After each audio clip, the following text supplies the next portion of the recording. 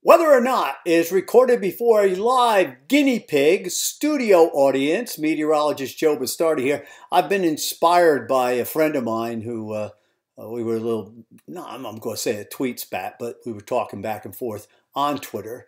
And what I've inspired to show you is the interesting way that we are getting reports of fourth warmest year ever, second warmest year ever. I want to show you this, okay? There's a guinea pig. The guinea pigs are listening because they know if they behave and listen, they'll get carrots after I'm done. Okay, well, this is 2018. And what we have to understand is this is against the 20th century record. And before the satellite era, especially back at the front part of the 20th century, we had no way of measuring things, right?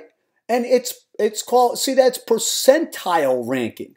So what happens here, folks, is look, if it's 0.02 higher than normal in here, that's a big deviation in the tropics because it takes more to vary the temperature, the warmer and more moist the air is. It is very, very important in understanding how all this works. Now, what did the actual temperatures look like in 2018? Now, if you've been following me, you know I'm sort of combating people. It's cooling all this low solar is going to mean a lot of cooling. Eventually, I think it does. But here's what the temperatures actually look like. And you can see there's large areas of normal. I mean, it's definitely warmer than normal. But I want you to look at this area here that's warmer than normal. And look here and look at the water vapor, right? Now, this is very interesting.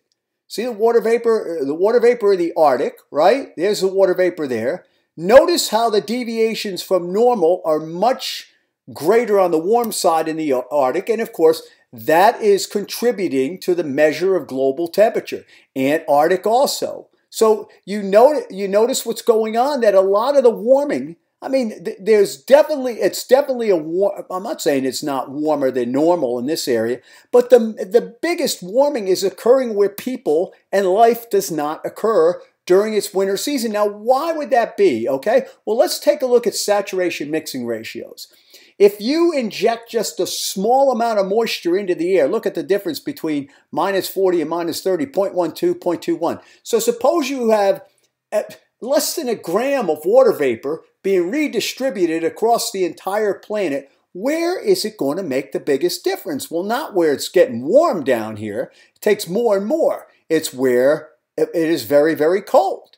And what does that mean? That means it snows more, there's more precipitation, et cetera, et cetera, et cetera. And that's part of natural climate cycle theory. But so where does all this come from?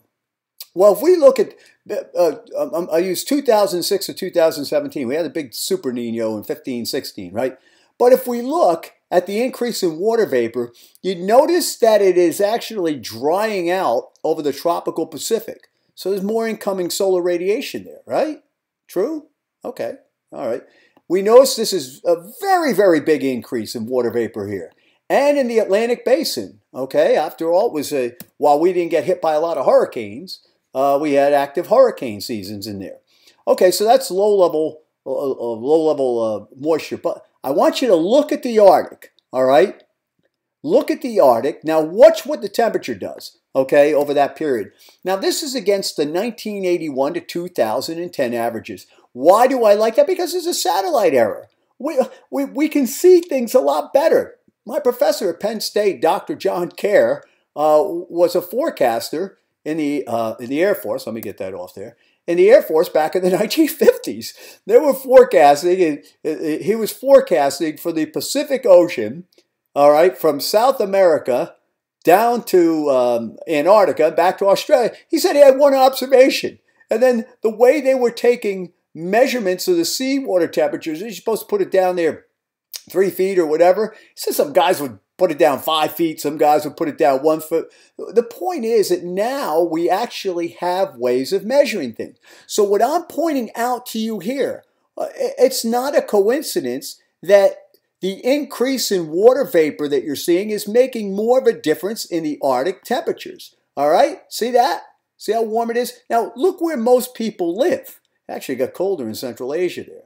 All right? It's still warmed up, but a lot of it is skewed to the reaction of the Arctic to increase water vapor. So, but this is what's fascinating too.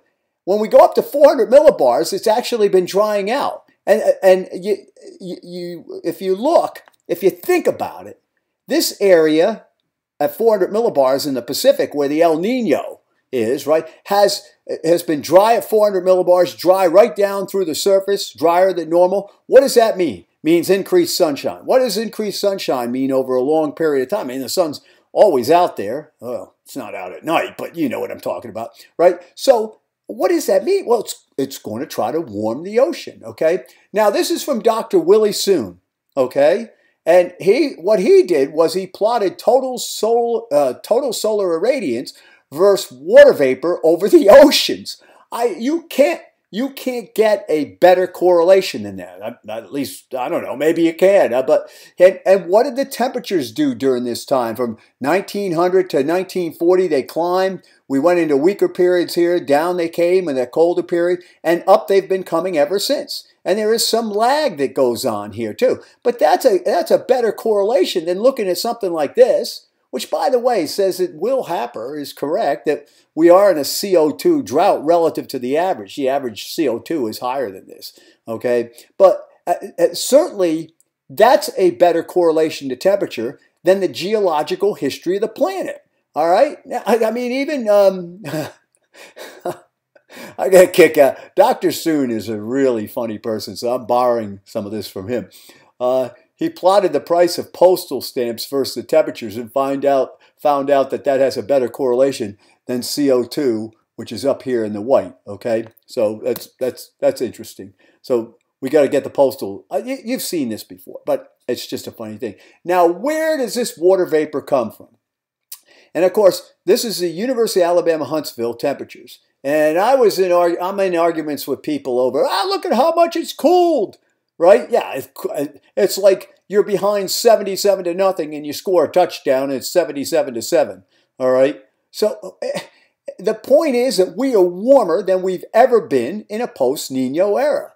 That being said, these super Ninos launch all sorts of water into the air, right? And it makes a bigger difference. So what you have here is sort of a plateau step up, right? You see that? And this is part of my theory that it takes a long time for a super El Nino's water vapor to wash out of the atmosphere, all right? It may, over the tropics, it may not mean that big a deal. But suppose there's an extra gram of water vapor, right, still up in the Arctic. And we're seeing that's exactly what's happening. It's a little bit more moist, so it's warmer and more clouds around. It doesn't get as cold a lot of times. So there seems to be a link there. So I have this thing, yes, it is coming up, but do you think that the amount of CO2 in the atmosphere is causing these super Ninos when we just showed you a very interesting correlation? Let me see if I could get back there. Oh, get back. Remember that? Get back. All right.